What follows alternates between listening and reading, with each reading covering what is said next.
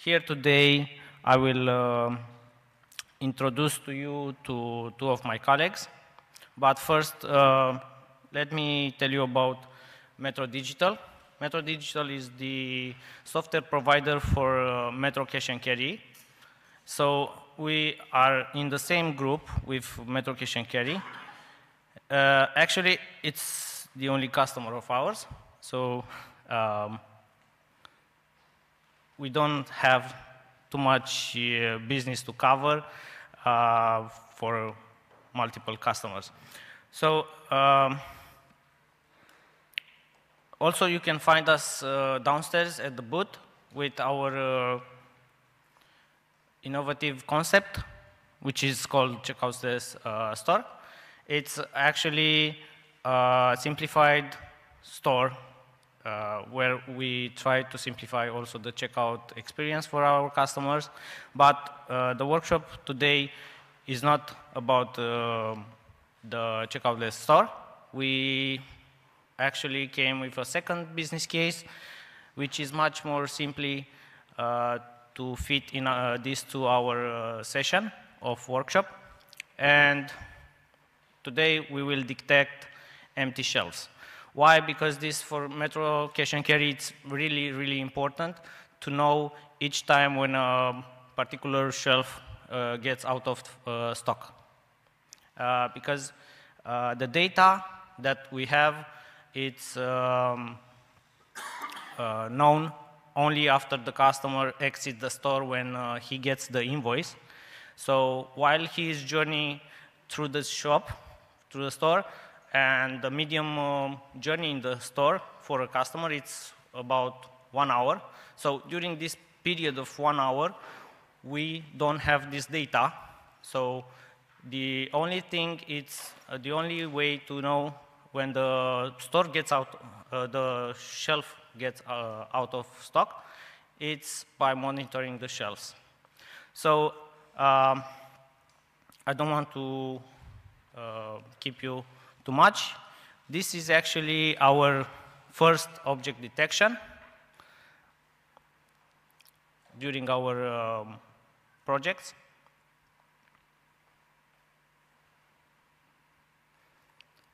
And now let's jump to the fun part, and you will meet Eddie and Theo, which are the experts in machine learning. Thank you. My name is Eddie, and today I will present to you an introduction, hopefully not boring introduction to machine learning, but it will not be a didactic presentation, you know, like the one that you find online with MNIST and carefully catered data sets which work just fine for everything you want. It's something with real world data, so results will be fuzzy, messy. You have to be prepared for this. Is my screen, can you see my screen? Yeah, okay.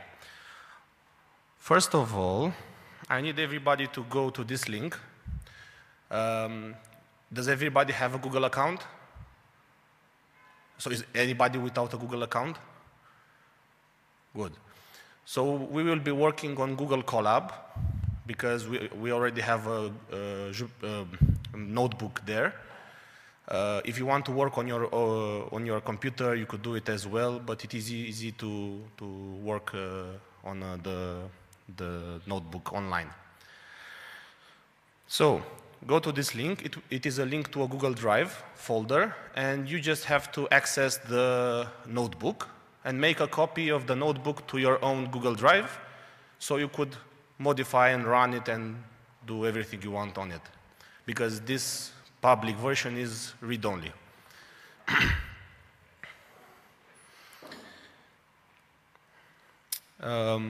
So as I said, this will be with real-world data. We don't have lots of data in this notebook, so it will run fast. In this notebook, I think we have 1,000 and something images, so it is enough to do the introduction. But for the production model, we have like 100,000 images, which we had to label and so on. But it will take very long, so it is not the place for those. At the end of this workshop, I put two links to some Google workshops which are very didactic, so if somebody wants to go in depth to some of the concepts, they could go afterwards. Okay, so Gabi told you about the business case. So we want the shelves to have products on them as much time as possible. So the time with empty shelves to be the minimum. So first of all, we will need to download our data sets. And the first two commands, download zip archive with images, and the second one will download a sample image, which we'll talk about later. So, is everybody familiar with Google Colab? If somebody needs help about how to run, Theo will help you. Theo here will help you, will show you how to run cells and answer your questions regarding this. So the first two cells, we use gdown for downloading. In the link that you accessed, there's a zip archive and an image. We download them in this local environment.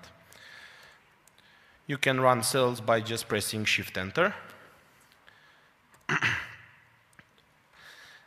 And next, we will have to unzip the archive.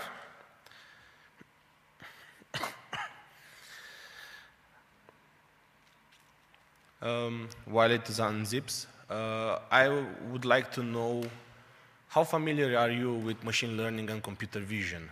Meaning, raise a hand, how many of you worked with convolutional neural networks up until now?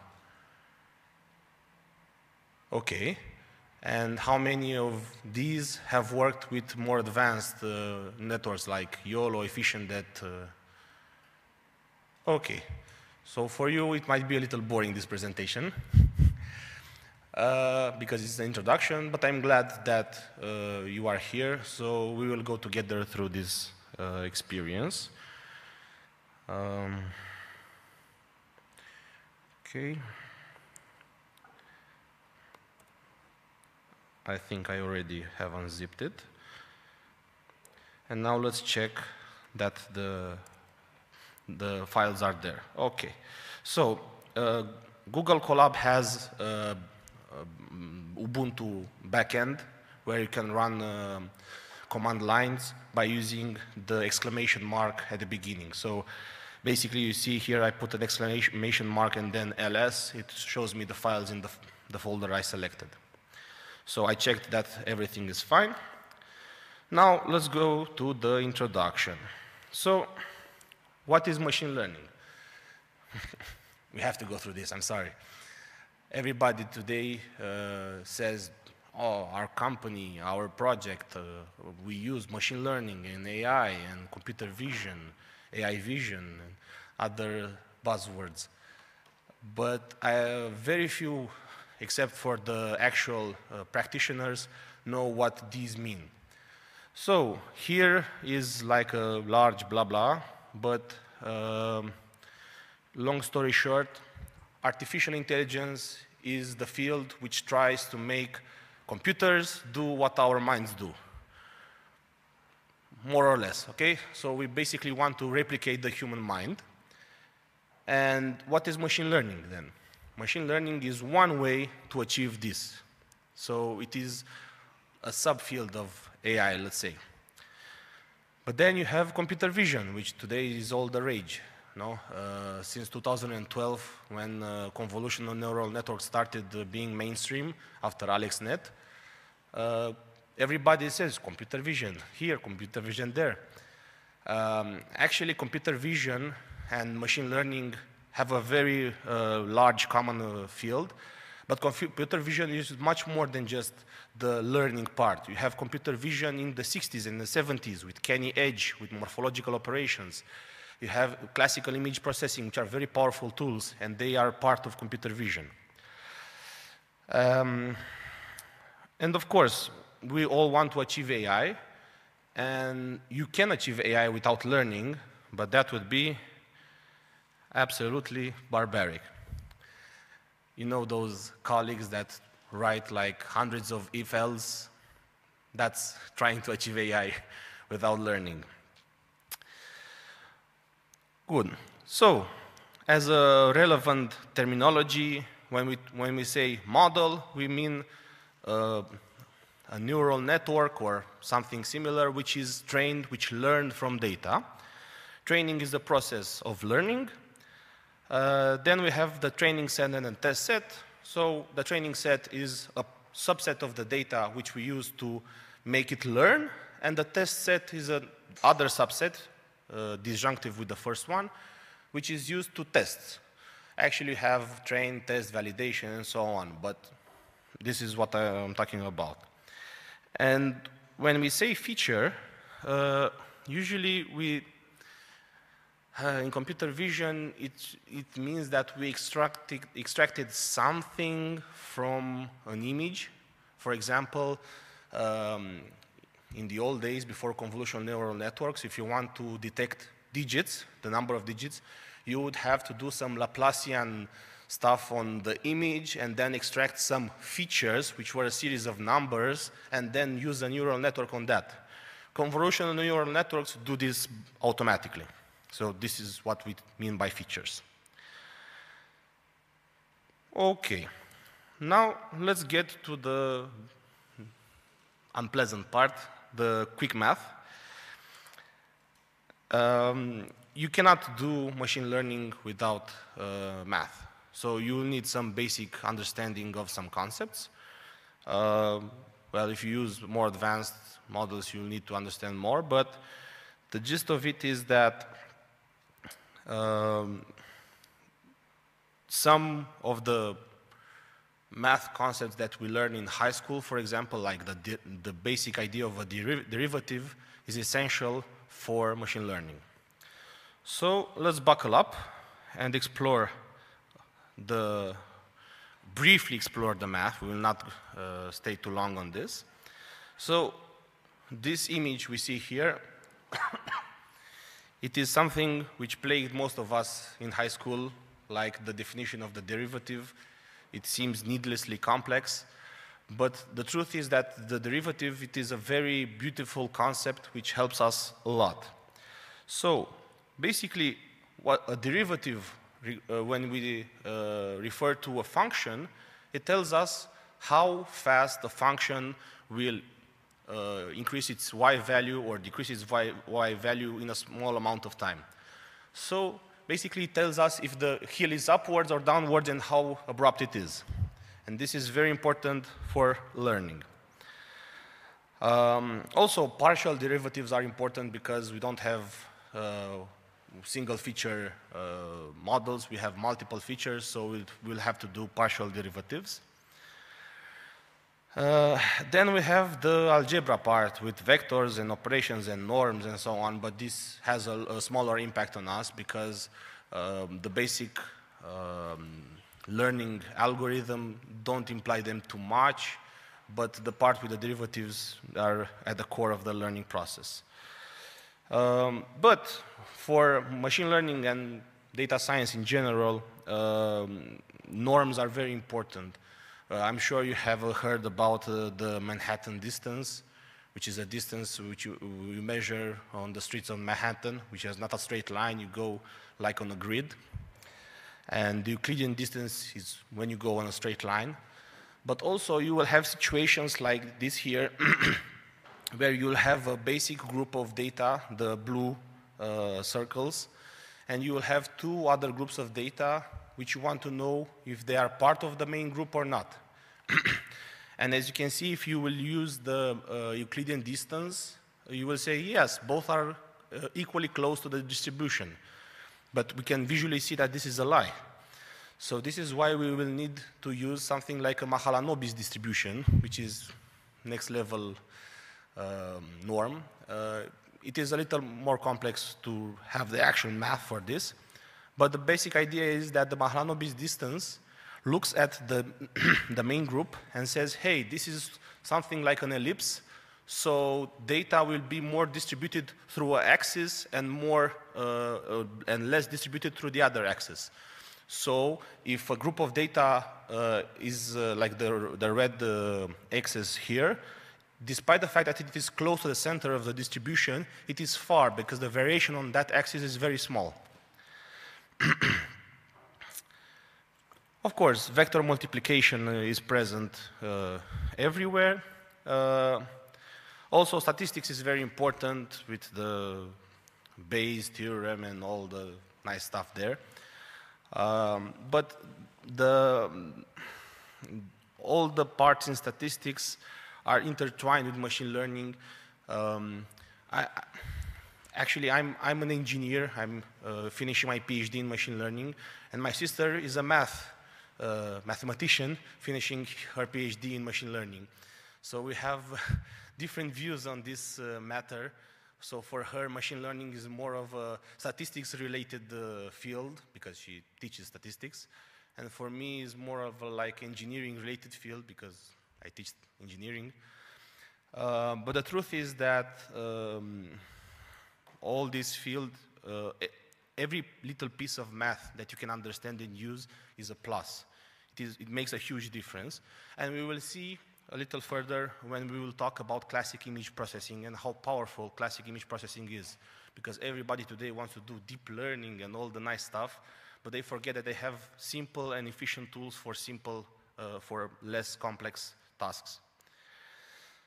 Of course, the Gaussian distribution with the 3 sigma rule, where everything which is outside the 3 sigma further than the median is called an anomaly. It is very useful, inclusive in machine learning, to say, hey, I have this data set, and some of the data are very weird, so I'll just throw them away because they don't fit a normal distribution.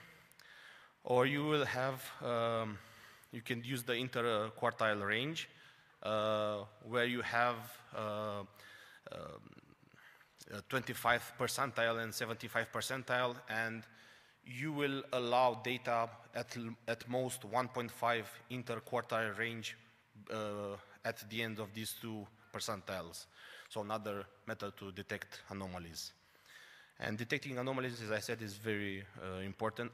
Although it is mundane and we do it like, yeah, just run this function from this library and does it automatically, it is important to understand, at least to have a basic understanding of what and how the library does that. And now, at the core of learning, of machine learning, we have the human neuron, which was the inspiration for learning. So what is a neuron? Neuron has a nucleus, it has dendrites and an axon. So it receives data through ions and other nice stuff, chemical. It processes it through some biological wizardry and then sends data further. Yeah? So it's basically, it is a basic processing unit. So mathematically, we could have a neuron, so an artificial neuron, which is less complex than the actual neuron, summed up like this. You will have a basic processing unit which receives n values from whatever, input or other neurons.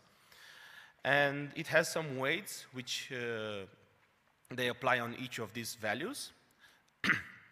And at the end, after the linear multiplication with these values, you will have an activation function. And the activation function determines the output of the neuron. Can somebody tell me why do we need an activation function? To have nonlinearities. Because if you see here, we have n pieces of data, n minus 1 weights, and we will have like a linear multiplication. So we will be able to do, for example, linear separation between data. But we know that not all data are linearly separatable. For example, if you have a cluster of values in a disk and then a ring around it, you cannot separate them with a line. Of course, you could project it into a higher dimension and then you will have a hyperplane to separate it. But as it is, you cannot separate it. And actually, this activation function, it is at the root of the universal learning theorem, which is a theorem which says that a neural network can learn everything, with an asterisk which says approximate almost everything. because a neural network basically will have like a linear approximation of a function, for not linear, composed linear approximation. Imagine if you have a circle, you can approximate it with a high-level polygon with 20 sides. So activation functions are very important. Basically, they do all the magic behind a neuron. Otherwise, the neuron will be just a multiplier. And we have multiple activation functions today. We have the classical sigmoid, the hyperbolical tangent, of course, our Lord and Savior ReLU.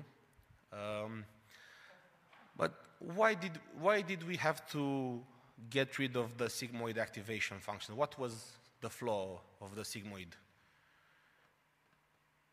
Anybody knows?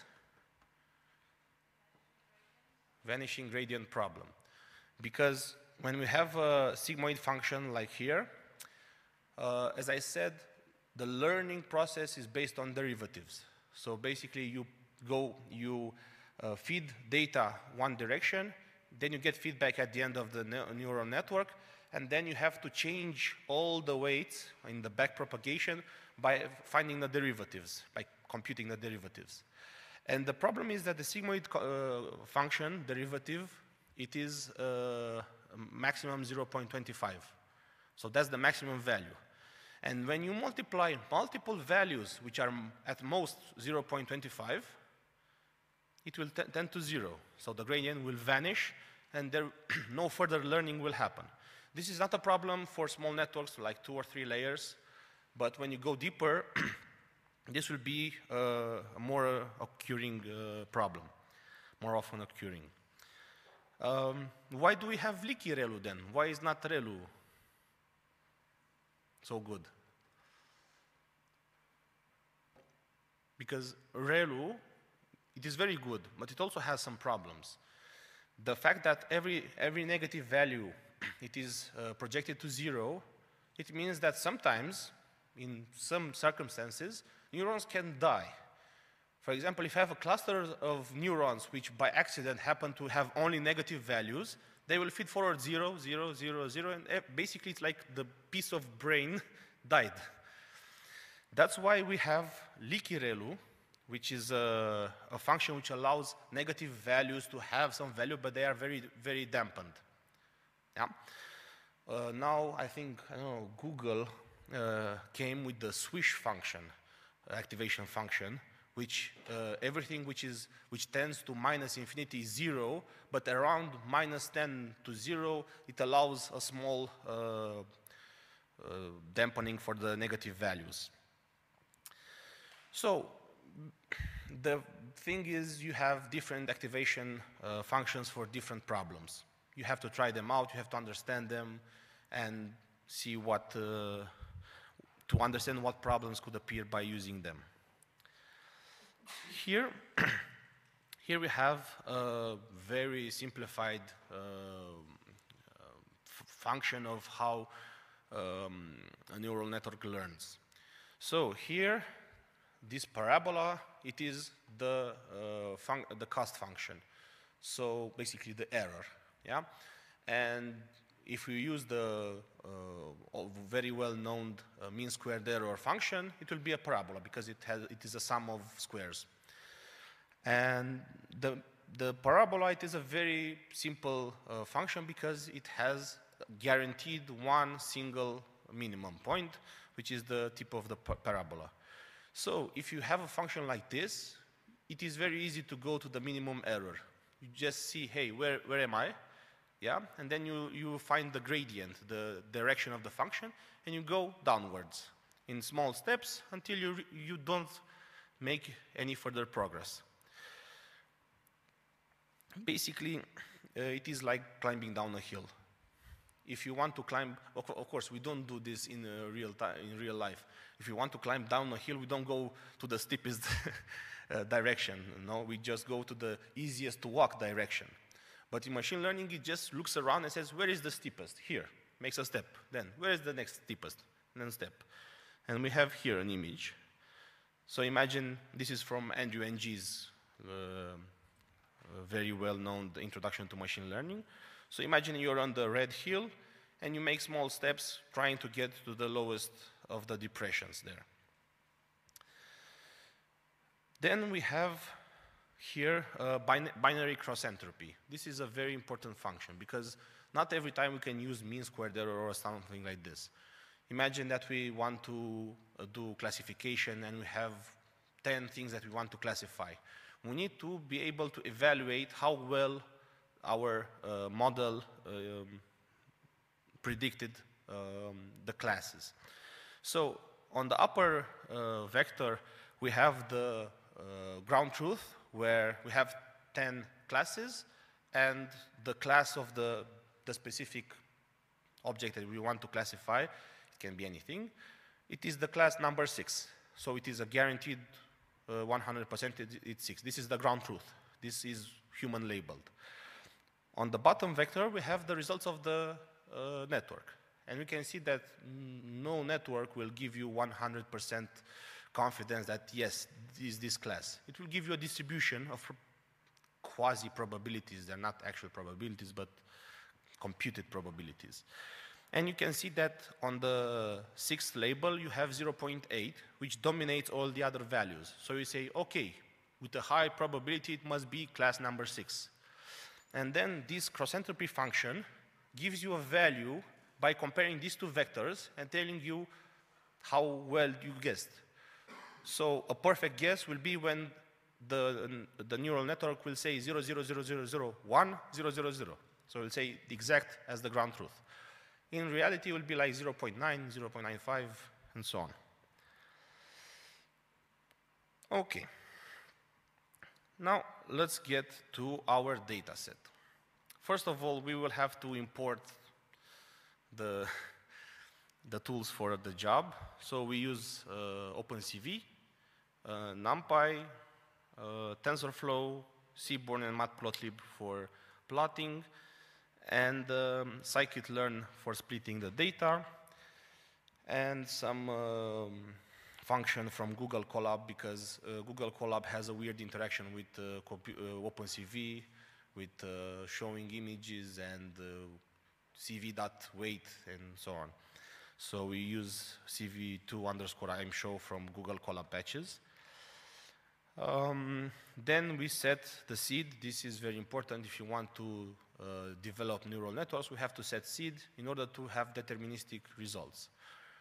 I don't know what happened, but Google Colab was not responding to this. It was not very deterministic. On the local machine, it worked. A few months ago, the setting of the seed worked. I don't know what's happened now. Maybe for you works. I don't know. But these are the lines of code we want to do to have deterministic and reproducible networks. So we can see that not random chance or random luck made our network to be better, but the changes that we made had an impact. Okay, so we run this to import. And then this is just for debugging. Here we have the path to the data set, because we downloaded that zip and unzipped the data. Now the data is in this folder, shelves 21 September 2022, labeled. And we define here a function called readImages, where we look in that folder, take all the images in the folder in a list, read the image, resize them to a predetermined size, 64 by 64. We did this to be a speedy process. But in reality, the images are pretty small, so more than 100 by 100 will not help, so will not help anyway. Okay, so we read the image, we resize it, and append it to the X vector. Then we extract the label from the name, because these are the images. If you look upwards, let's see. Okay, these are the names of the images. So this you can ignore. This is basically the timestamp and blah, blah, blah when the image was taken.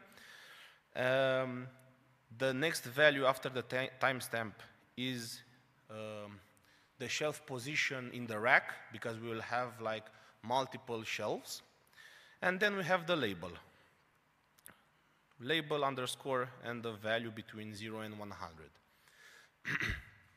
The label represents an estimated percentage of how full a shelf is.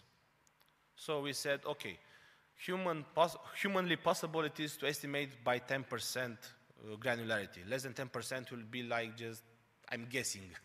Even for 10% it was hard sometimes. But we said that we want to alert the shopkeepers when a shelf is getting empty, not when it's empty, when it's about to get empty. So it will be more like of a binary classification, like send alert or not send alert. But we said, okay, since we label the data, let's label it as granular as possible. So if in the future we will need to do something else, we don't have to relabel the data anymore. Even more than this, the shopkeeper might say, hey, I want you to alert me when it's 20% for some products and when it's 50% for some products. Because some products are bigger, some are smaller. So that's why we did this. We labeled tens of thousands of images. But who labeled data for object detection among you? Raise a hand. Oh, the others don't know the pain of it. Oh, this is... I think I'm past 1 million images labeled. Basically, you have a program. Sorry, you want to say? Oh. You have a program where it gives you the image. You put a rectangle on the object that you want to detect. Write the label, then go to the next object, and so on. So it's very tedious. But for this specific task, I said, okay, I will not be doing this. I will crop each individual shelf and do a computer vision, an OpenCV label script, where it just gives me an image. I press a button like from 0 to 9, which means 0, 10, 20, and so on, and F for full, 100%. So it is like, this is the labeling process, just pressing a button, which is much faster than doing the rectangle stuff. Okay, now let's go back.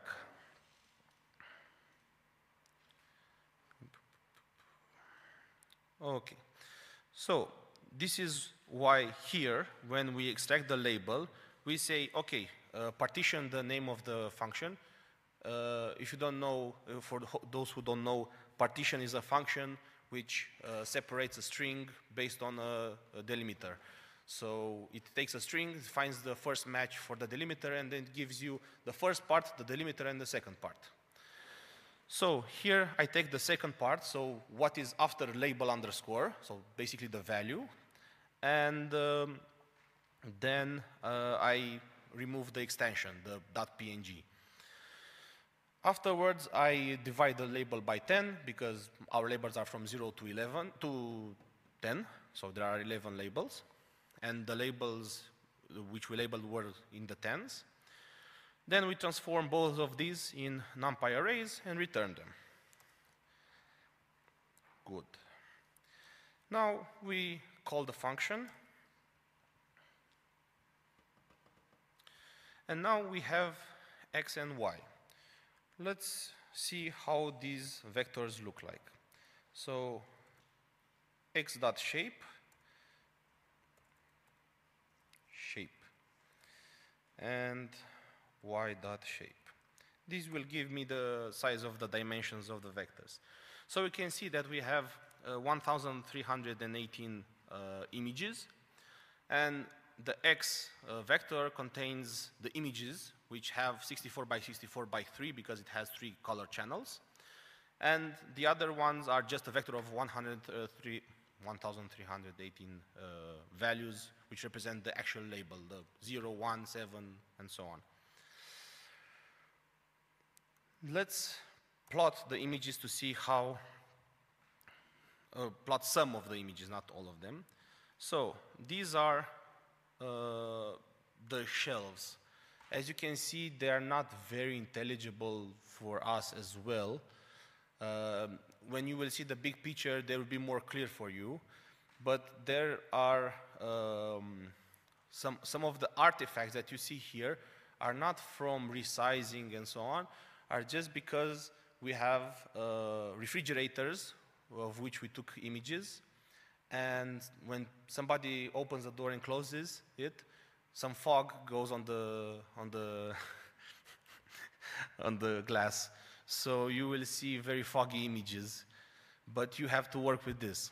But you can say, hey, the first image you see that the label is 7. And you can see that is more than half full with stuff. It doesn't matter with what it is.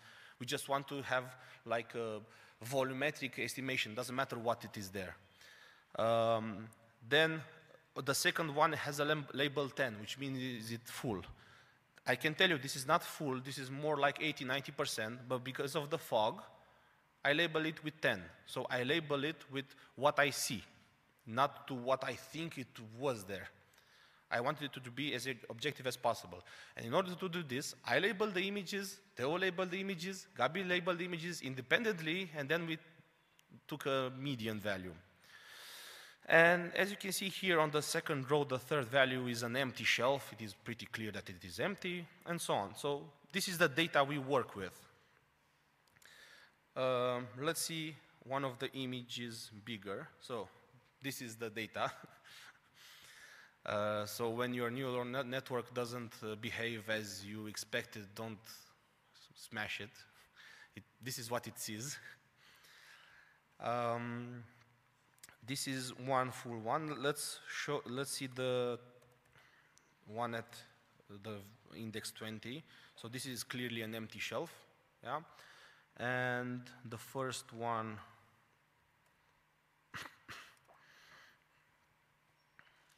this is the one which was labeled with 7. And basically this was our goal, what you see here. This is an image, yeah? And we want to tell the shopkeeper, for all the ones, there's no problem, but for the zeros, there's an alert, come as fast as you can. And you can see the zeros are for empty shells, and also for quasi-empty shells. So this is our goal. This is actually our result with a more complex network, which took, I don't know, 1 or 2 hours to train on a 390, RTX 390. So it is hard to do it here. But what we do here, it is a very good start if you want to do this for other projects that you want. Volumetric estimation has many applications in real life. So we have to honor our ancestors. As I said, everybody now wants to do deep learning and AI vision and computer vision and so on. But people forget about the tools that we have for literally decades. Like there are libraries, for example, Canny Edge, I think it was patented in the 60s. So it's 60 years of Canny Edge.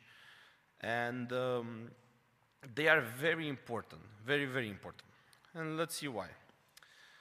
Here, the images that we collected are from a camera with a fisheye distortion, which is very annoying for when you want to do anything image processing related.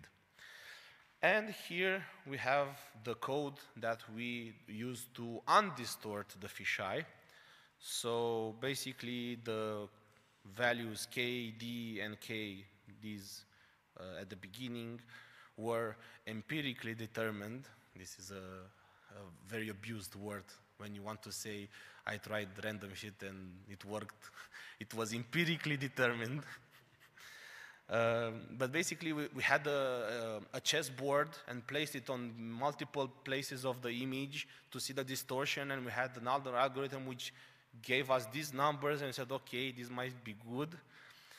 And this cell actually undistorts an image. I will run it. It undistorts it using OpenCV, so it doesn't use anything fancy. And let's see how the original image looked like.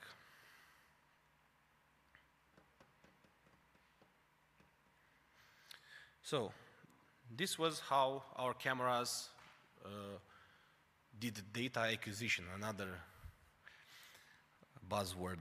So you can see that the distortion is pretty pronounced, and actually we cannot use all the shells that we see here. And we decided that we will use the 5 most visible shelves, the one in the middle and the 2 on the sides, because if you can look at the ones on the left, it is almost impossible even for humans to estimate accurately what's inside and how much is inside. So we had this image, then we undistorted it, and when you undistort fisheye, you get this. So it means that when you have fisheye, you will lose data by cropping the black margins. As you can see, the data in the corners is useless because it cannot be put in a rectangle together with the data in the middle. So another empirically determined, we did the cropping of the image to get the center, and after we crop the images, we get this image, which is decent. Yeah, the five shells that we are interested in are clearly visible. I think we can stretch it to 6 maybe, but we said, okay, no, let's keep it simple. 5 shells. And now, before going further with machine learning models, I want to show you a few classic image processing operations on this image. They don't do anything fancy for this specific case, but you will see that if you tinker with them, they might do. So first we transform it to a grayscale image in order to be able to apply Canny Edge to it. And as you can see, Canny Edge is very easy to use. It's just cv2.canny. And you give it the image, and you give it 2 thresholds for the hysteresis, blah, blah, blah. The complicated algorithm which Canny envisioned 60 years ago. And Canny Edge is very fast. As you can see, it does edge detection like it doesn't take more than a second. And now you can see that this data might be useful, having the edges. Because remember what I did. I took each level of the shelf and took it in a separate image. So I had to know where is the shelf. So I had to manually, empirically extract and crop them. Yeah. So it is a very manual intensive effort. So it will be very, very useful if you could do it automatically. Like say, hey, this is the shelf, and you just crop it automatically by doing a very good edge detection. But you will have to get rid of the internal edges and just focus on the margins of the shelves.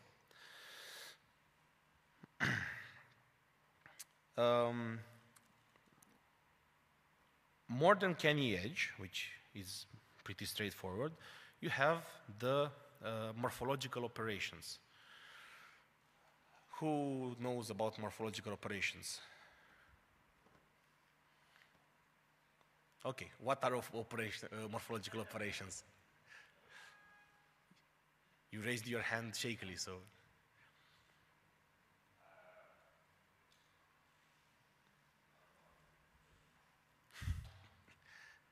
Okay, can you give me an example of morphological operations? Operation.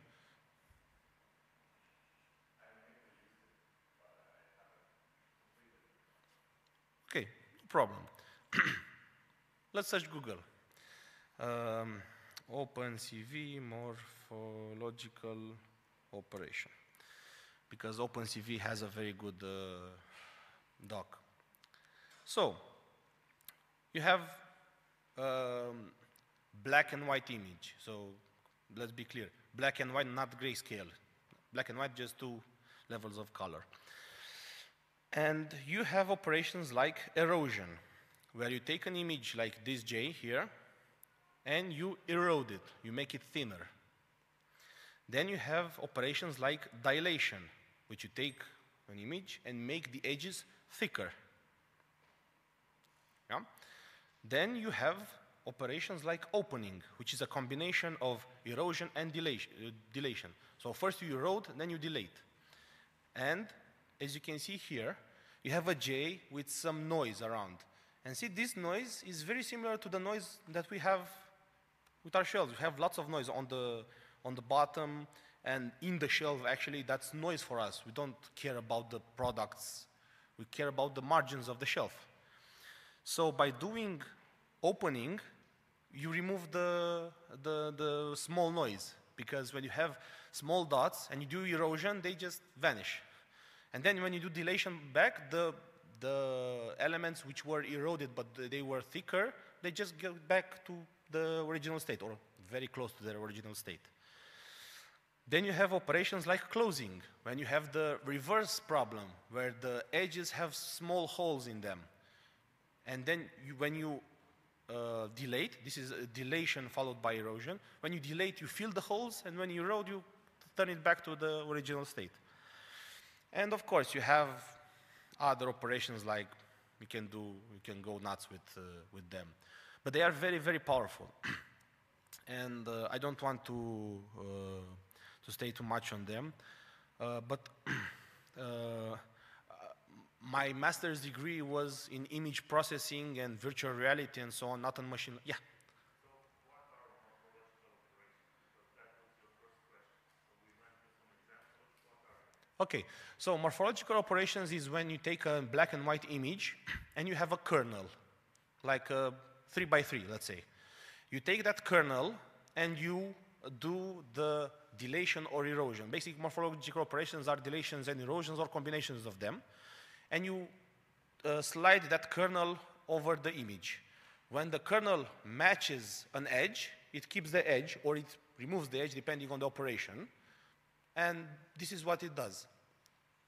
Yeah, so there are operations in order to alter the edges. And we can know that sometimes when you want to do contours, for example, most of the times contours have holes and or are discontinued. So morphological operations are one way to fill the holes and make perfect contours. It's okay? Okay, so as I was saying, most of my colleagues did the master's degree in artificial intelligence with their fancy courses and so on. I did it in image processing and virtual reality. I have some regrets about not doing the AI master, but since I'm in computer vision, most of the times when you want to do real-world applications, you don't have like a magical network which does everything. You usually have a pipeline of networks. And guess what you have to put between networks? Morphological operations, Kenny edge, and all other this kind of processing, which they don't teach you in AI master's degree, but they taught me like 4 courses, what do you call it? Classes, yeah, thank you. Lots of these kind of operations. I don't remember them all, but I know where to search for them. This is a very useful tool. And I just want to tell you, don't be shy of using classic image processing because when you want to eat, you don't cut your steak with a sword, right? You cut it with a knife. Good. Now let's see how morphological operations will behave on our image. So since we did Kenny edge, most, if not all of the edges will be 1 pixel wide. So if we will do an erosion with a kernel by 3x3, so the size and the shape of the kernel determines how the erosion goes. So if I do a 3x3 erosion on the image, and you can see you just do cv2.erode, you give it the image. Edges is the image outputted by Kenny edge. When I do a 3x3, I get blank because the edges are very thin. They just remove them from existence, like they thought that everything was noise. So if you want to see something which is not a black image, we change the kernel to a 1x3. So now the kernel will match some of the edges, the horizontal edges. as you can see, sorry, it removed all the vertical data. So now we have only horizontal data. This might be useful, right? And horizontal data which was matching a 1 by 3, but we can go like 1 by 10 to remove the small edges. And now you can see that you have even less edges. So if you just tinker with these values a lot, you might find, hey, I can work with this. Here now we have a dilation on the previous image, on this image, with a kernel by 5 by 5. Yeah, and you can see that it thickened the edges a lot.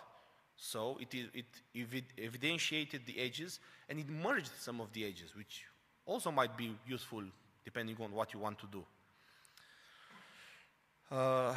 Here we have a morphological opening, so erosion then dilation, on the original edge image. And as you can see, it achieved what we did manually by erosion then dilation. It did it in one operation.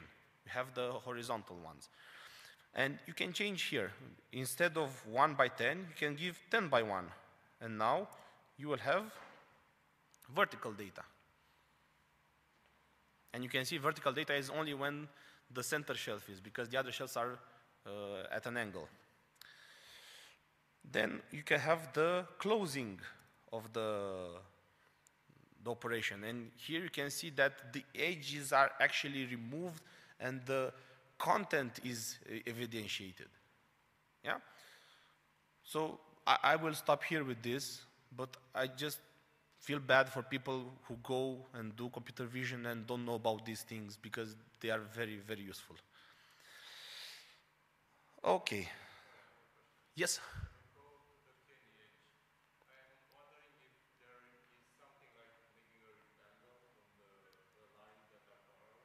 A rectangle, meaning the shelf.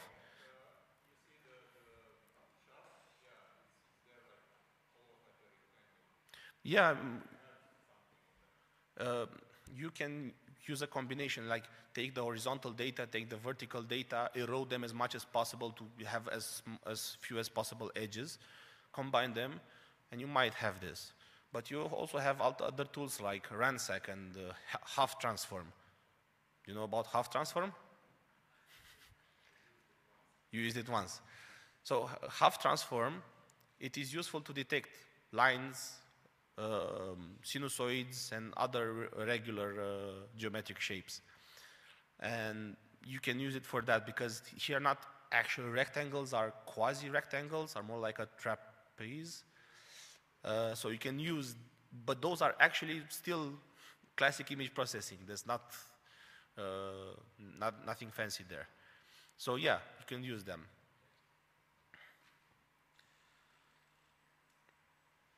Feel free to ask any questions at any time. Don't be shy.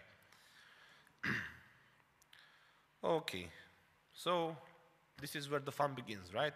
The neural networks. Okay, so before convolutional neural networks, how would we process an image in the 90s, in the 2000s? How would we go by the process of having a neural network which has an input image?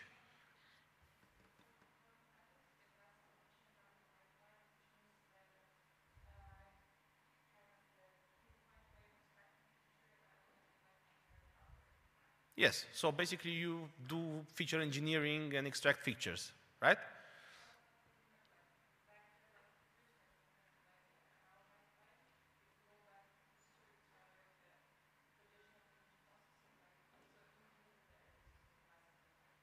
Yeah.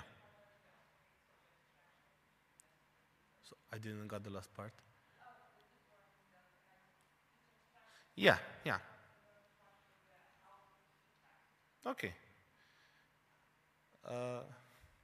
No, you're right. I was going more like, let's say you have a small image. You don't have much features to extract from it. Like you have a 20 by 20 image, or 64 by 64 we have here. But how do you use all the pixels? Okay, but I was saying, in which order you take the pixels? So raster. You just take the first line, the second line concatenated, and so on. Why do we do raster and we don't do column-wise? No, it's actually a good... Huh? Memory alignment, exactly. Because we use GPUs and we use caches and so on. So if you want to have, you don't want to have cache misses, you want to align them in a row.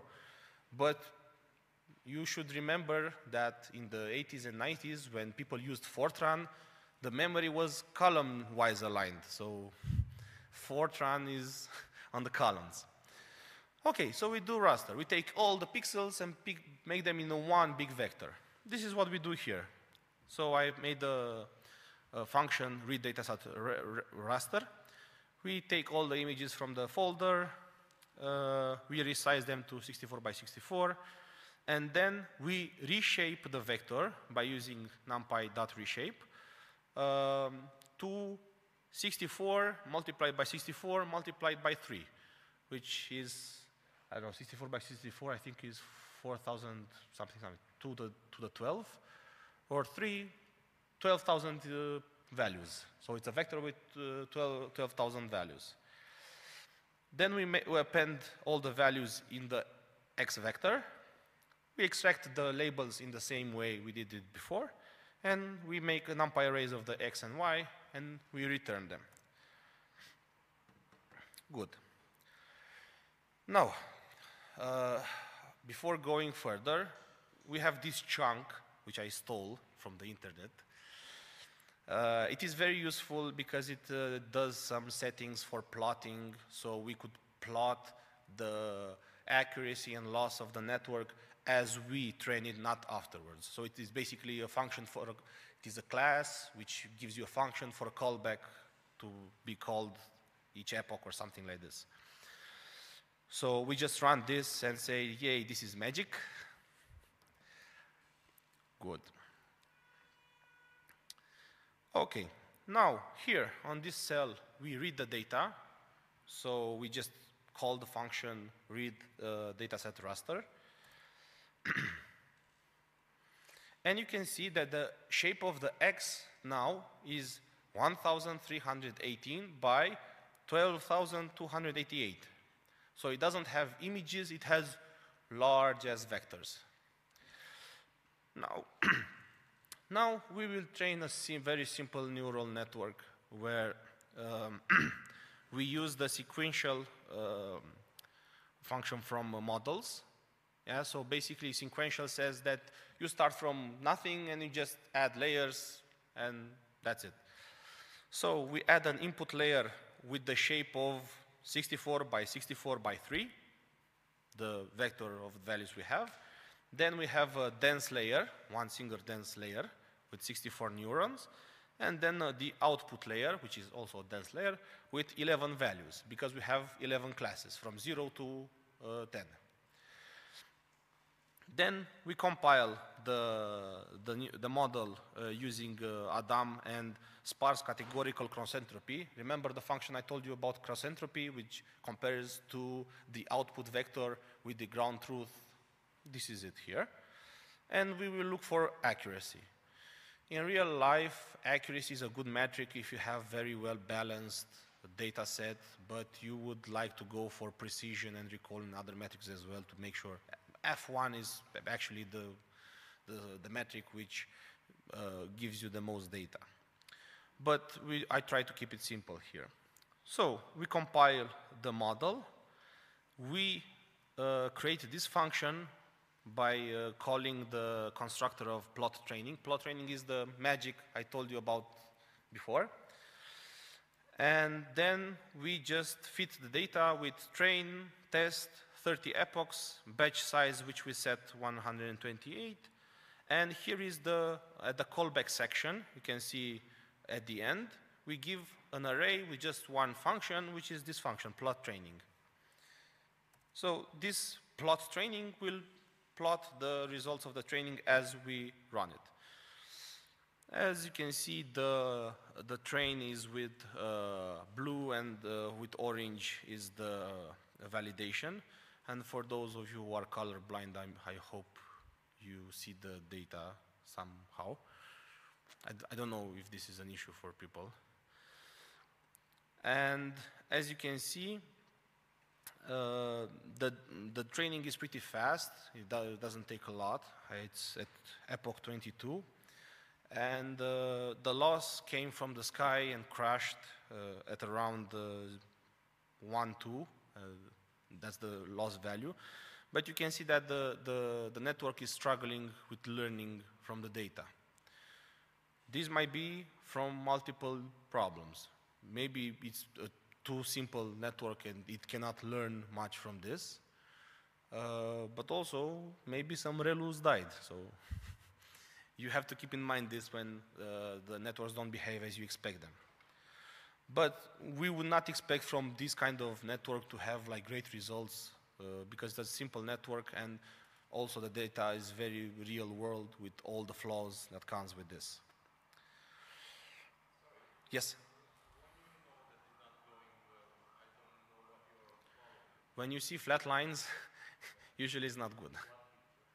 In both pictures, you can see that the orange line flatlined at some point. See? Because usually plots will be like squiggly. You will have small indents up and down. But when you see like a perfect flat line, and then you can check the actual values here. If you see that's the exact same value to the 3 decimals, you have some problems. You have to do something.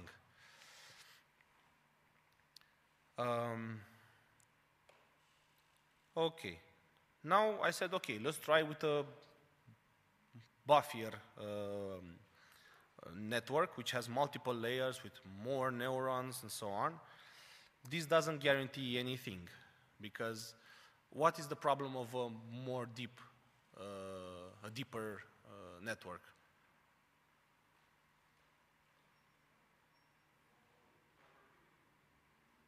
Overfitting. And maybe it learns slower because it has more gradients to backpropagate. Yeah, so deeper networks might have this problem, but also they are able to learn more complex stuff.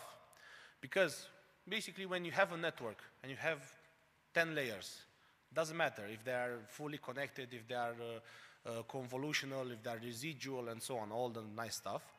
You have to think about networks like in the first layer, it extracts basic data. So in the case of convolutional neural networks, they extract like lines in different angles.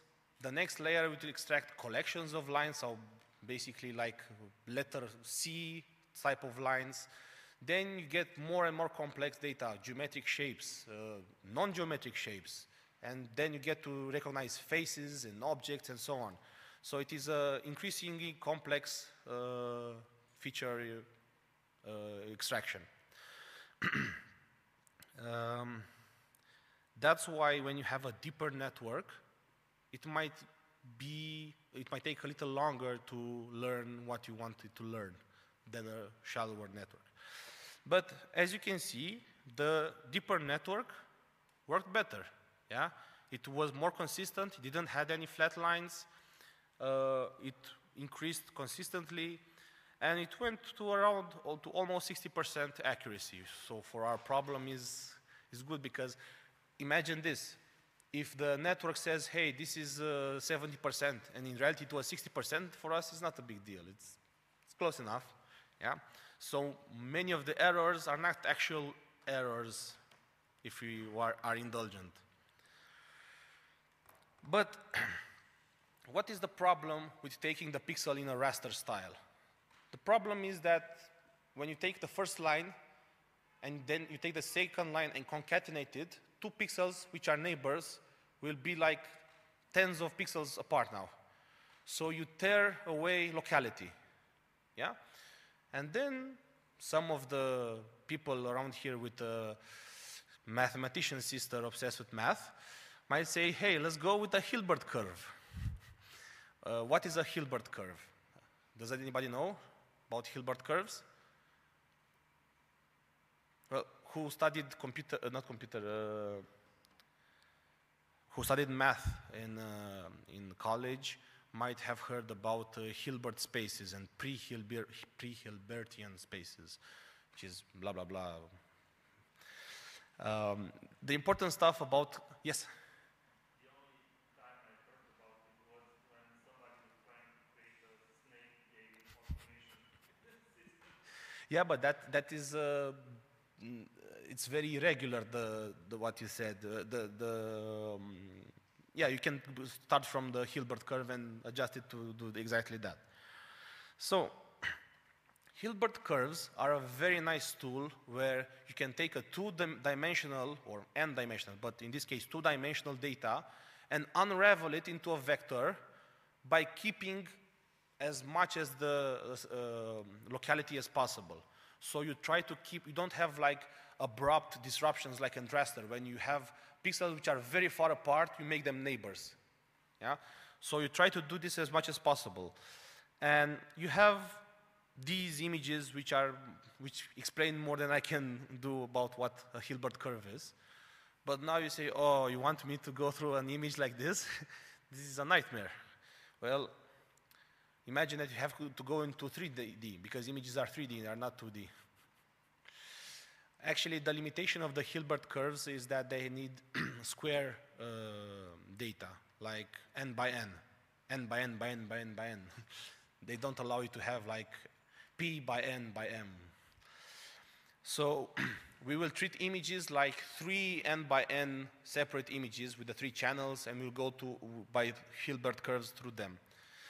And by doing this, we install NumPy Hilbert curve. Somebody actually was bored, very bored to implement this package, but thank you, whoever you are. And we import the decode function, and we define a function called Hilbert flatten, which this is what it does. It takes an image and it gives it to you the vector. Let's pretend this is just magic. We understand what it said. We don't need to understand how it does, because I don't understand it as well. Okay. And now we have a function read dataset Hilbert, which reads the dataset in the Hilbert fashion. So you read the image, you resize it, and then you extract the 3 channels, blue, green, and red, because I don't know, OpenCV likes to have sometimes blue, green, red, sometimes red, green, blue. It's up to, it's like mathematicians and engineers wrote code for this library, and each had their own idea and said, no, I stick to BGR, not to RGB. Anyway, we take the channels, we apply the function for each channel, and then we concatenate the channels in a yet bigger vector, and then we just extract the labels. So it's basically the same thing as before. We define the function. Here we have a sample array, so we could see the Hilbert curve. So you can see it has 12, 3, 11, 5, 5, 0, 7, 3. You can follow this small matrix to check that it actually does what it says it does. Now we will have to read it for our old data, and you can expect that it will take a lot because it is not memory aligned, it is not efficient, it uses 4, and it will take a little. But the idea of using a Hilbert curve is not saying that, yeah, this will be better than the precedent. It's about trying new stuff. If you have limited tools, try new stuff. It is very useful. Once in my life, this was useful for me. So I'm hanging to it. Okay. The data has been read. We can see that the shape is similar to raster, so it has the same number of values, which is fine. And now we implement a model, the same model as for the first raster model. I don't think it's anything different. Okay. and we just run the model. We cross our fingers.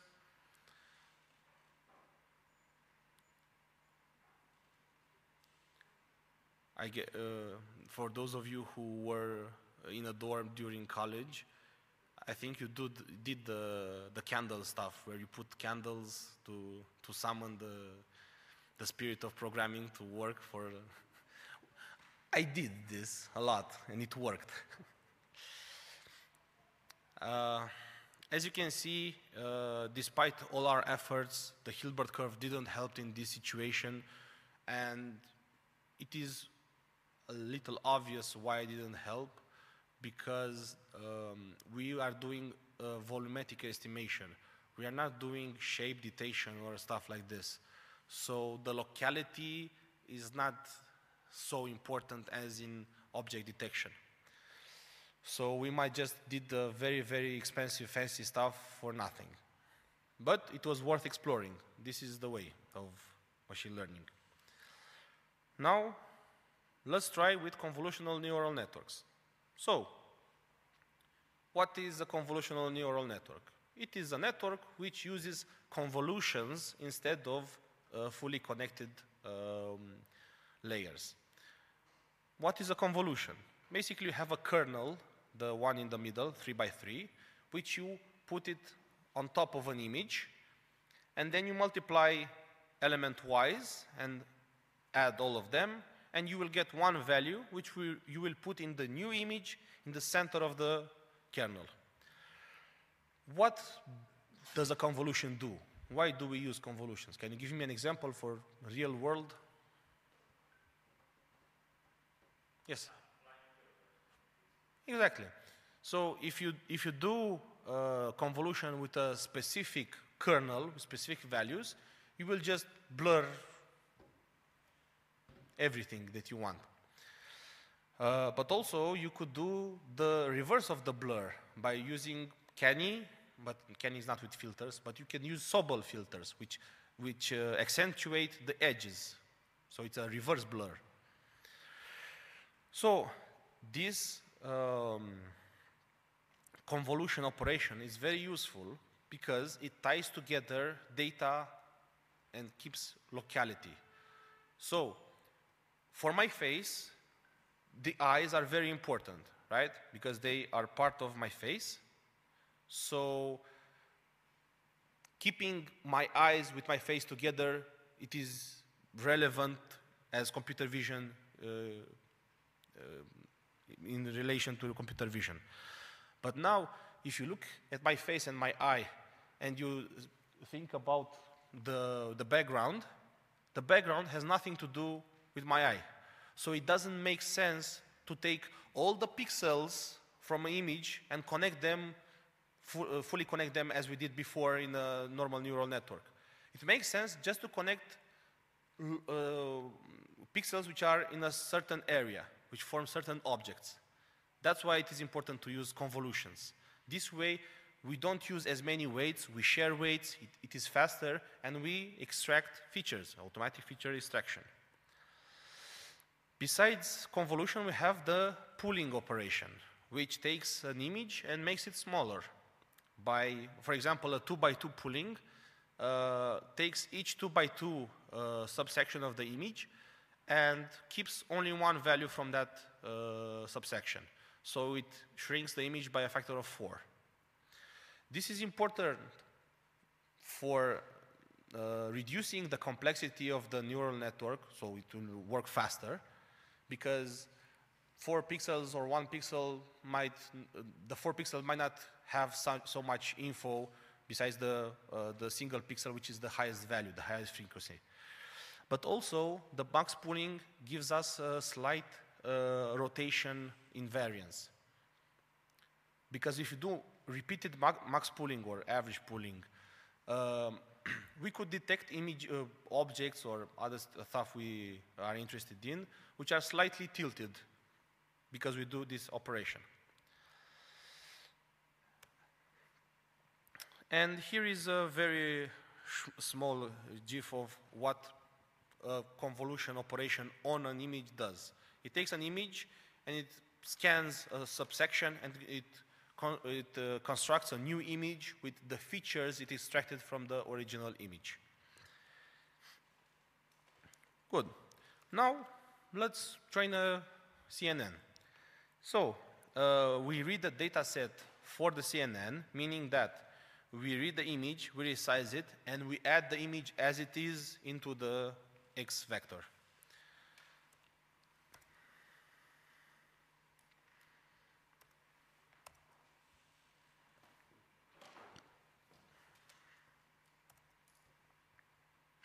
So we can see that the X vector, which contains the images, has 103,018 values, and it has 64 by 64 by 3, so it contains the original shape of the images.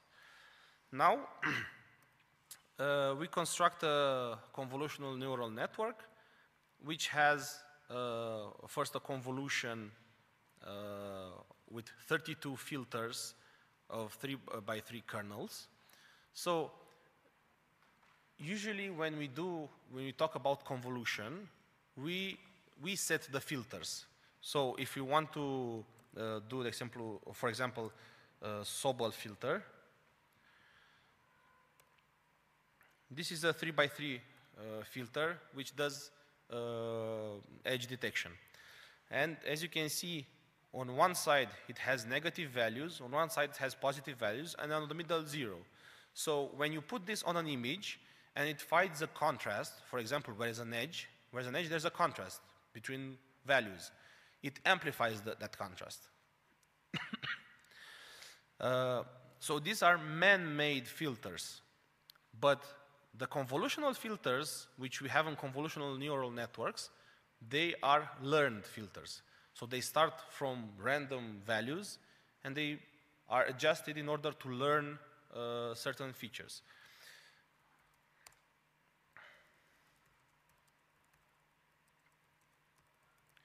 For example, I forgot to put this.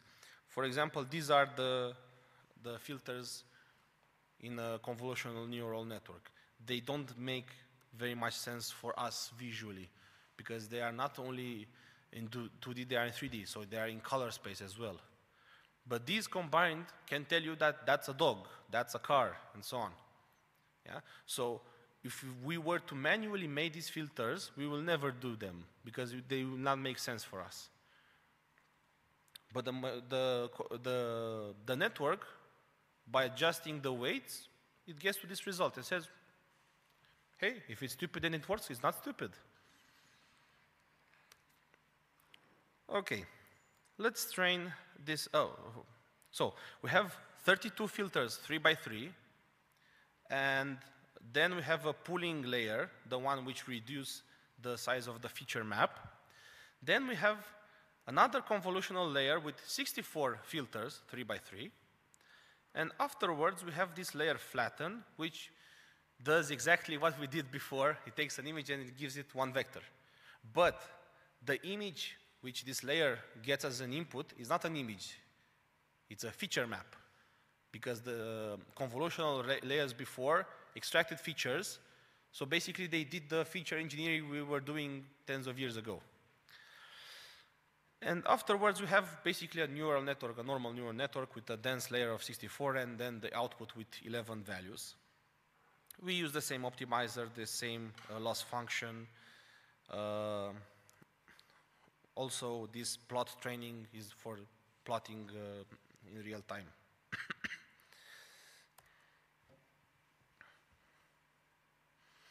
And of course, convolutional neural networks will work a little slower. There are more operations. They are more efficient operation-wise than fully connected networks. But one thing you can see from the start is that convolutional neural networks are so powerful. In the first 2 or 3 epochs, they just shot up to 60% like it's nothing. So they are, in 3 epochs, they did what all the other models couldn't do in 30 epochs. Of course, it will plateau, it will have issues and so on, but the potential of convolutional neural networks is clear here in this graph. Yes? This is a classification problem. Wouldn't a subtract separation function work Yes, you could use that as well.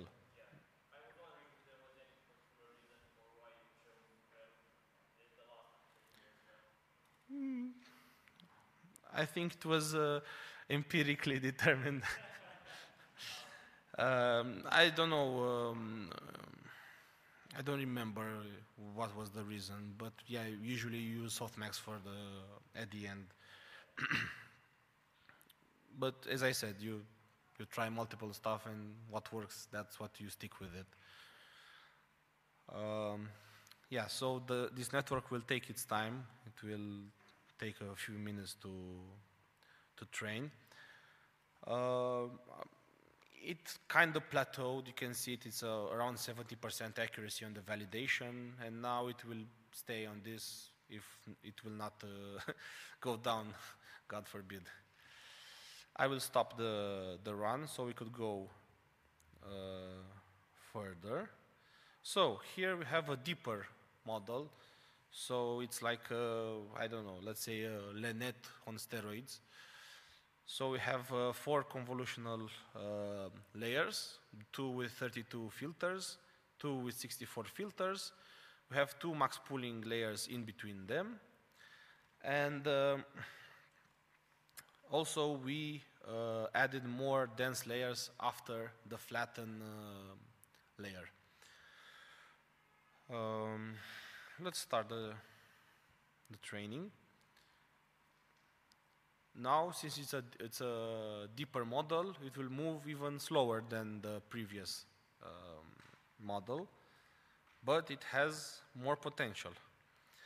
And actually, 2 years ago, there was a paper, I think in EfficientNet, they found a formula on which of how deep, wide, and thick you will have to make your networks in order to be optimal, blah, blah, blah, what they said in the paper. And I actually tested it, and it was very, very good, because they made heavy use of residuals and other layers. So I think the question would arise, how deep can I make my network? If I make my network deep, would I need to make it wide? Yes. You cannot make like a very, very deep network and to be very thin. Yeah. I forgot to put a link which was very nice for visualization. I will put it in the folder. You have access to the folder. It is a visual demonstration of the universal approximation theorem. And it lets you to have some neural networks, small neural networks, but it lets you adjust the weights and see which function they can approximate by adjusting the weights. And it is very, very useful to see this. It is related to what does the depth of the network do, what the width of the network does, and so on. So yeah, I will put it in the folder. Okay, so you can see that the second network reached 70%, it plateaued as well there.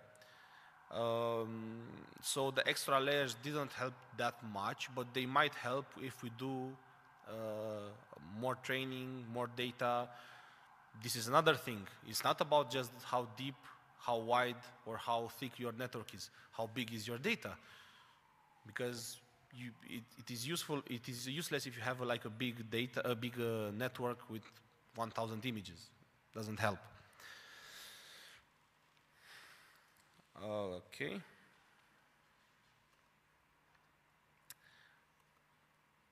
Also, when you go in deeper models, it is very useful to see how your model looks like. So, in Keras, you have a function called plot model, which shows you a graphical representation of the model that you defined. So something like this. This is very useful to see what layers you have, how they are connected.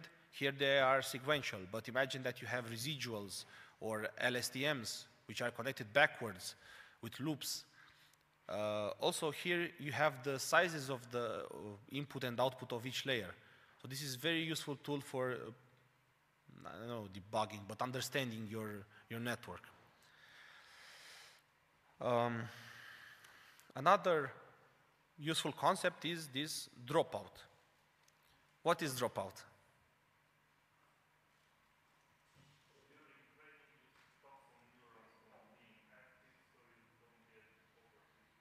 Which neurons? Yeah, but which of them? Random. In the dropout layer, you have a parameter called percentage something something. So you define how many of these neurons die, so are ignored basically. And this is done at random, so if you don't, what happens if you don't do it at random and you say, okay, the first 10?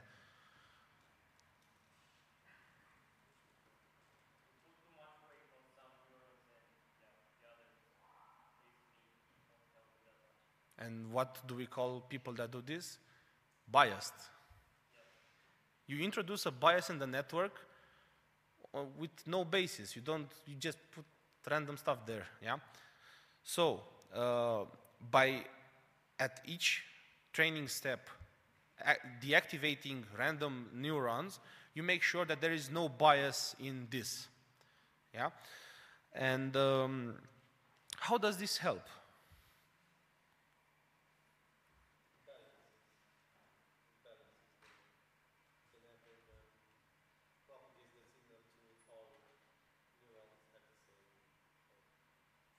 Okay. Yes. Yeah, it is one way to put it.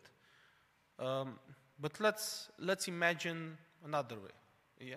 Yes.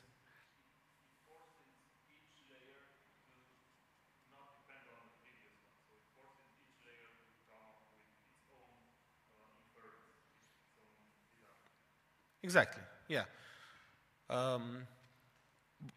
Let's go to a less technical explanation.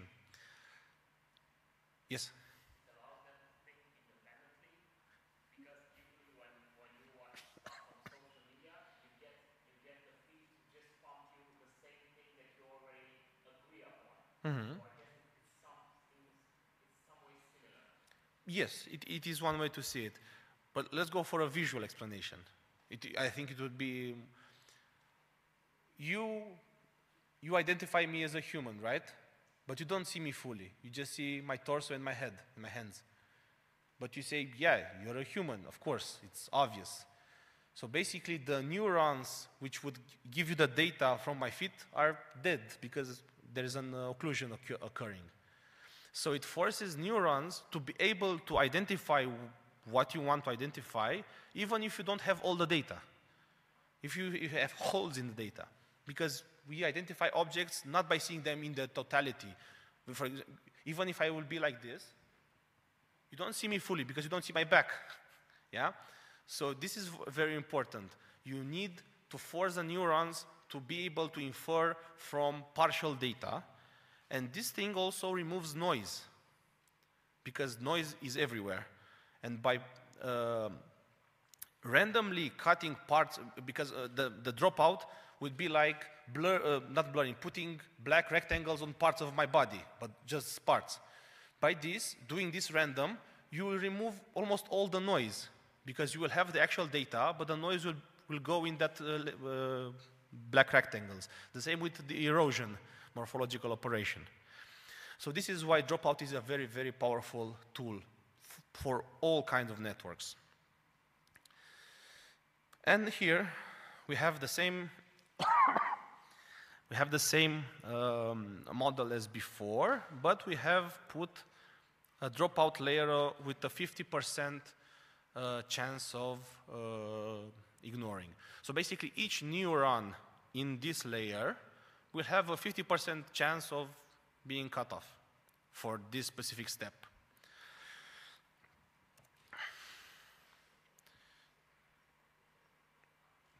Now we started running. Now that I think of it, I should have started the training while talking about the dropout. The thing is, Come on. Yeah, Google says you run a lot. Take a pause. It happened before. The idea is that if you want to see all these steps that I've done, but in a more detailed way, access the links I put at the end of this notebook, because there you have the NIST data. You know NIST data, the one with digits, which was used in the 80s and 90s to automatically detect checks in America. Like they were so advanced, and we were like, yeah. That is a very didactic set of data, because despite the digits being handwritten, they are very consistent, 28 by 28 images, and they don't have real-world variations like weird lighting, weird colors, or stuff we have at the shelves with the fog and stuff. Yeah, so they have less variation, so they are easy to try these dropout and convolutional networks and see how they are impacted by the changes. Here we have real-world data, so we might see that the dropout will not help, because for how much data we have here, more than 75% accuracy, it's kind of impossible to achieve. Not enough data, not good enough algorithm. And I tell you this because we did like a big search for a week where we trained hundreds of models, and the best one was approaching 90%. But yeah, we trained it for a week, a grid search, and that's what I was saying, that you should not have expectations to go beyond 70%. But you can see it is reaching to that plateau, and it will stay there. Yes?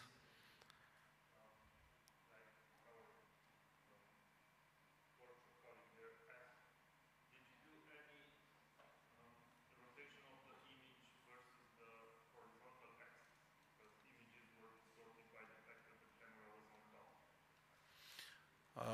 No, we did not do any of that, because the camera is stationary, the fridge is stationary, so this will be the only way we will see data. Usually when you want to augment data, you augment it to be able to detect it in multiple angles and so on. But you don't train for every camera, because the camera varies in position when you have other images. Yeah, I know. Up until now we had only one camera, so we had one camera in the shop, and we had to do a lot. For example, we take one image every 3 minutes, then we had to see which images are different enough to not have the same image, so check images for similarity and so on. When we will put multiple cameras to extract more data, perhaps we will have to do this. I don't think the angle will vary that much, because it's a PTZ, so it's...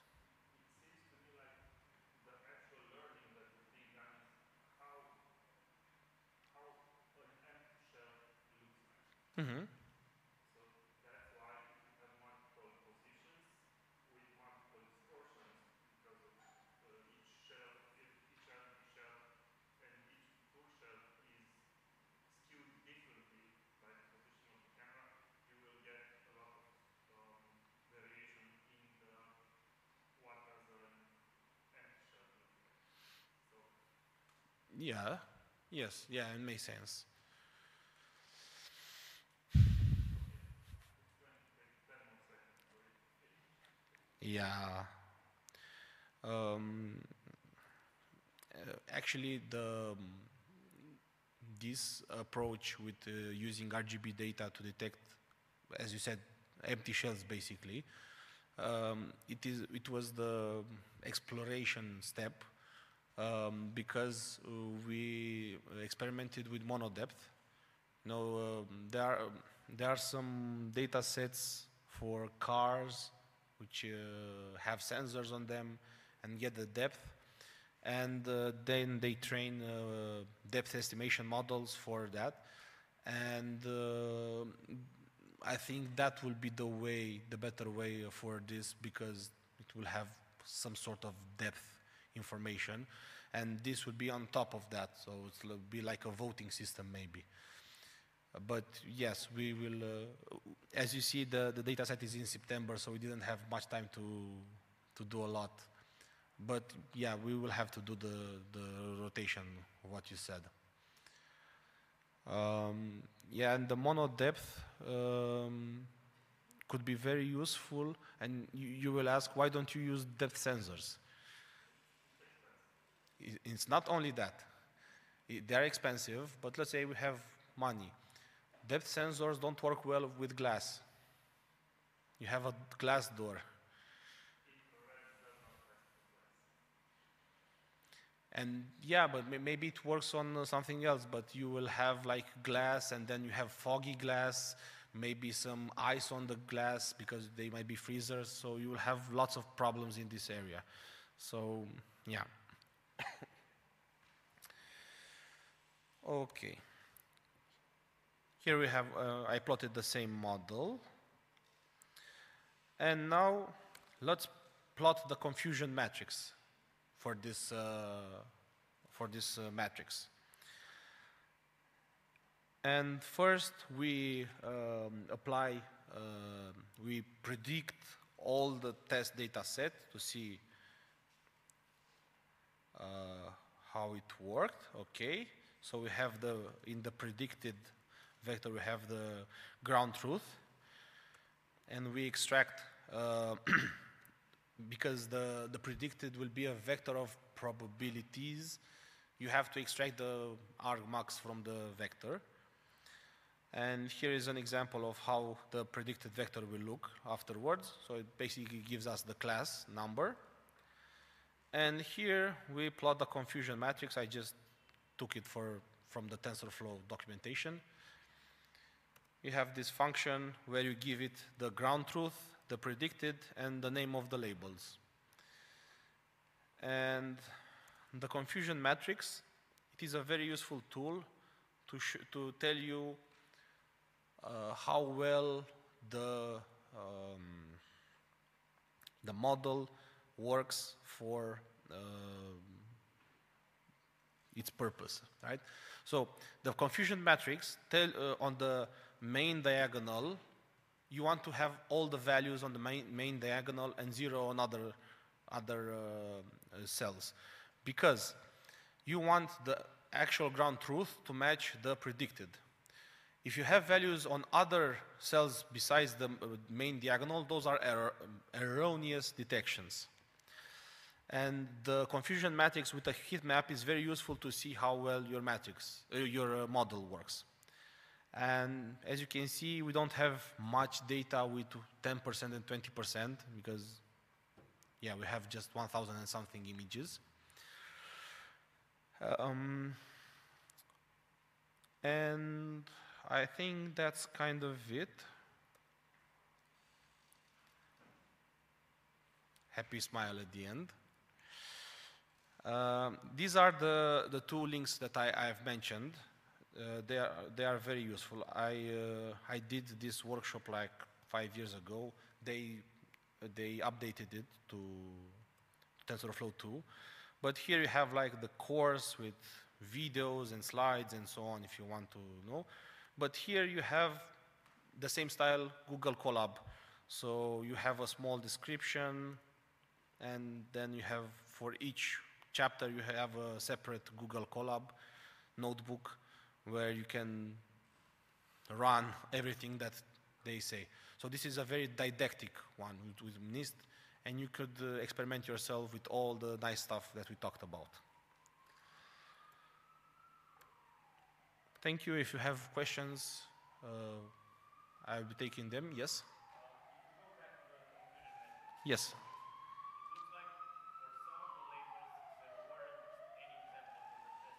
Yes. No, it was, I labeled this data, they were not, I don't think we had any 10 and 20%.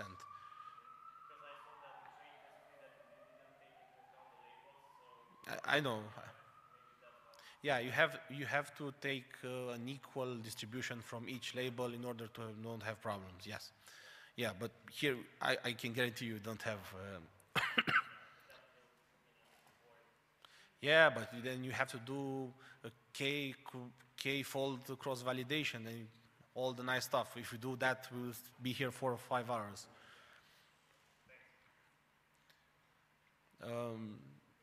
If you don't, I mean, if you have questions, you can ask me, but we are also down at the booth with the other project, with Checkout Store, as Gabi said, where you can see real-time tracking and object detection for products at the shelves and so on.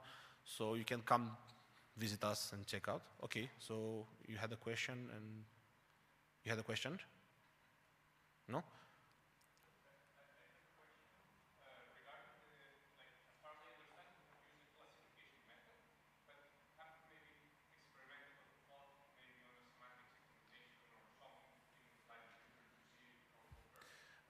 Yeah, we tried some semantic segmentation, but we didn't have good enough data. You saw the data, how it was, and the segmentations were weird.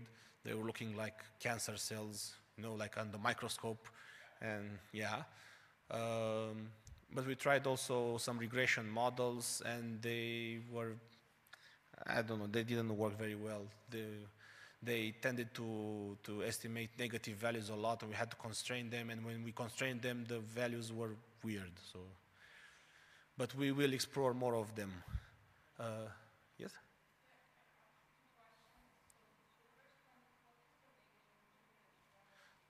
The labeling tool? I did it.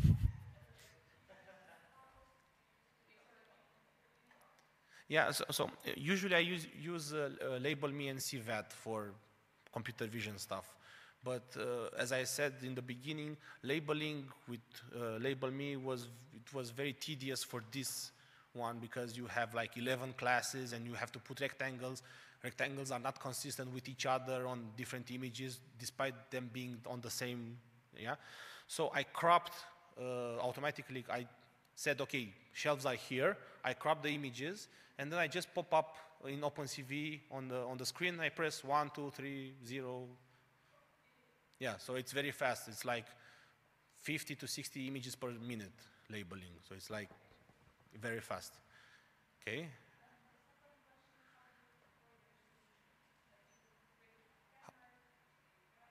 How do we deploy the solution?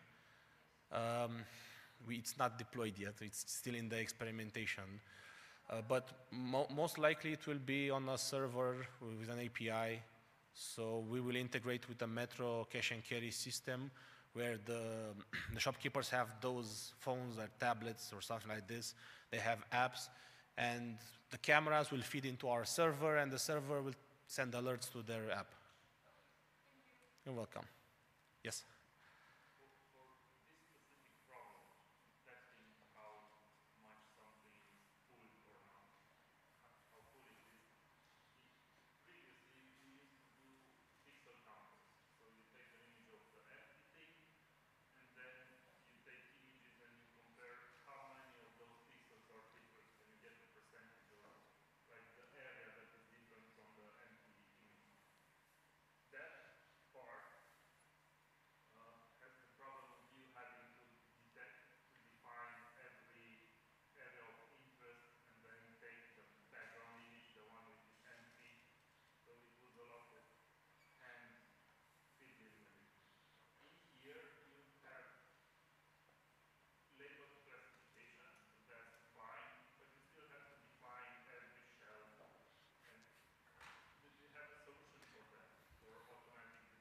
Image processing.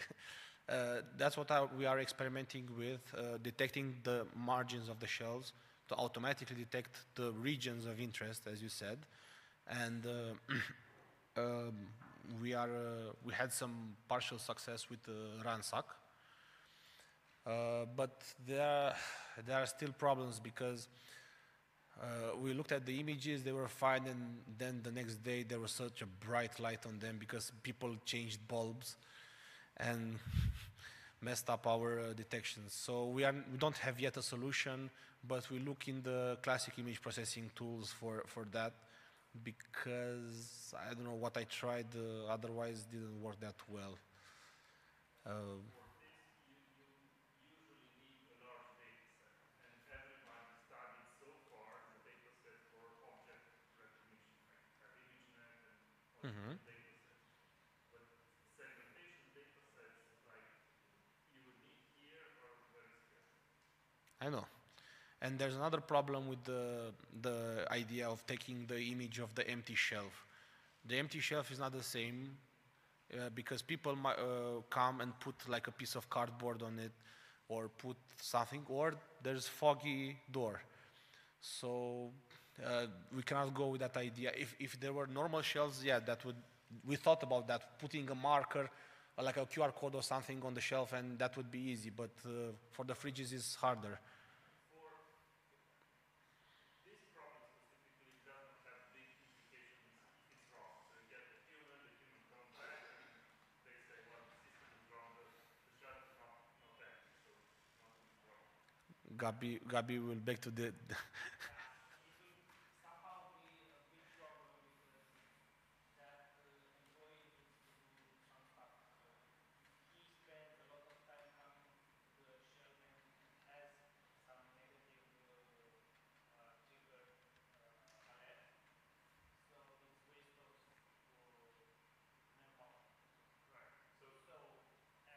And you need to think about your customer. Does your customer like your solution, or it's better to use some other thing? So it's a loss of trust in your solution. You're right. It's important in this sense, but you have a human that checks it, right? So it's really useful when it works, but when it doesn't work, you don't have a bad effect for somebody specifically, a true bad effect. In situations where we have to use this system, the user would pay for a service, and they would depend on that data, and they do not have an expert to check again. So, right, so you would need a high level of expertise. And the long tail of problems was something that prevented us for going into production quickly. For this project specifically, at the point that you're at now, how much time do you think it will be before it can go into production? The next steps is to scale a little bit the solution. So we intend to go further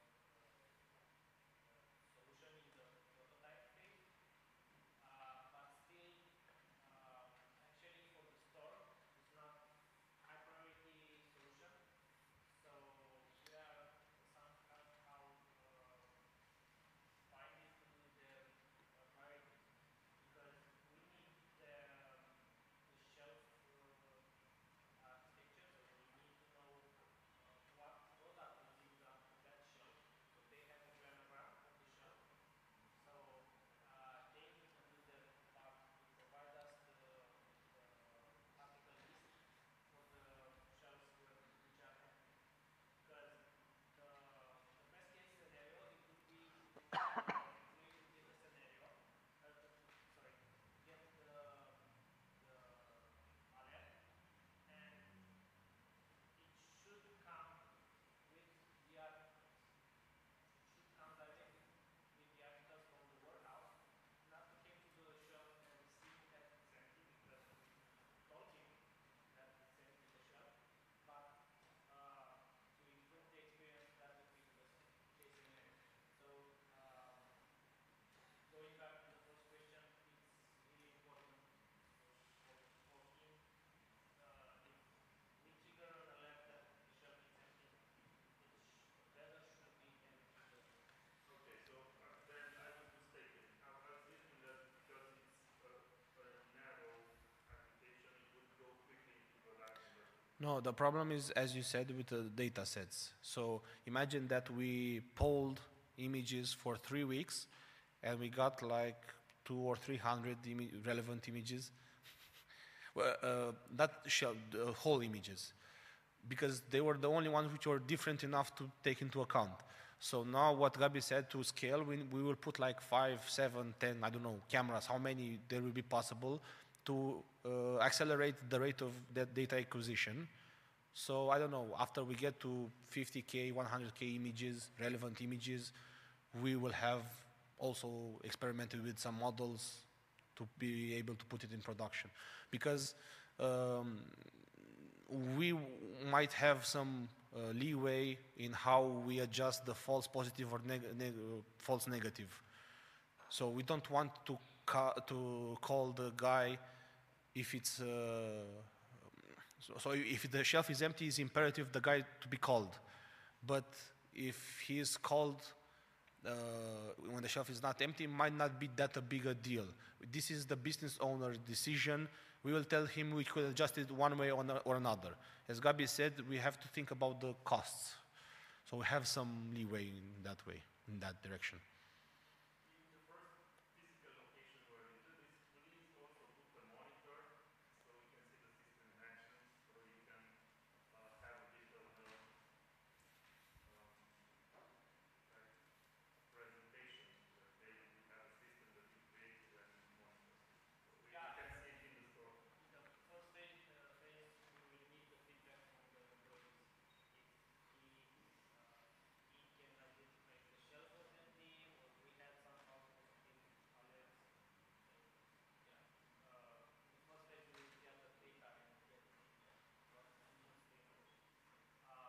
For instance, from the business side, not all shelves are really important for them. So we will not fill the whole store with cameras. We just need to set for the high priority articles they need. Yes. Technical question. How much the best model of yours, rough, how much is taking the time to do? What's the inference time? Yeah, the solving time, the learning model. How much does it take to train it? I think Well, your best one, let's say like. I think 1 hour, one or 2 hours. I don't know. We trained a few hundreds of models in a week, so around an hour, let's say. You had the question? When you take the camera, put it in front of the fridges have glasses. So if you change the angle, most probably you have some this light interference. So as a suggestion, think about using polarizing filters. Filters that can see through water with glasses without leaving the particular line. I don't know your camera if it can fit, but I think we can find a solution. It's a cheap camera. I think we can just, yeah. Yeah, I didn't think about that. Thank you for the suggestion. Actually, we had some experience with polarization of light in our Checkout.less project, where we had lights, like parallel lights, and we had the Young effect of interferation on the video. You couldn't see it with your eyes, but on the video, yes. How are you envisioning the scalability of it? In the sense that if I'm adding a second camera, third camera, am I going to use the same models, or are we going to use models specifically trained for that particular camera and that one? I think we will go with the same model, but if we will see that most likely there will be some cases which will fail, we might train a separate model for it, or retrain it with, we might do, how do you call it, I forgot, transfer learning for the new data, with the problematic data. I don't know, this is do and see.